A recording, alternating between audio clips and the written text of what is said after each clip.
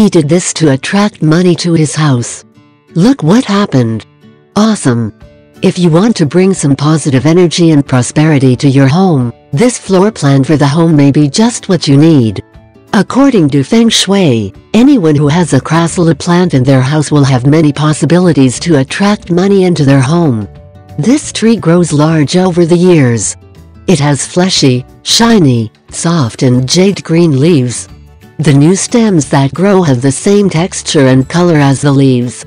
However, these become brown after some time.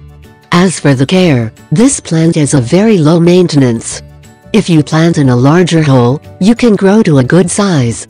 As with most floors of the house, La Crassula also needs a lot of sunlight, so if you want it to grow well, you need to place it somewhere with a lot of sun.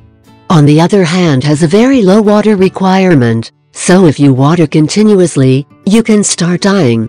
The best time to water is when the soil in the pot is dry. This ancient Chinese philosophy recommends that the best place for this plant is on the right side of the main entrance of your home. It should also be facing north. In addition to attracting positive energy and prosperity to your home, Crassula is believed to possess ethereal oils and increase mental and physical positivity.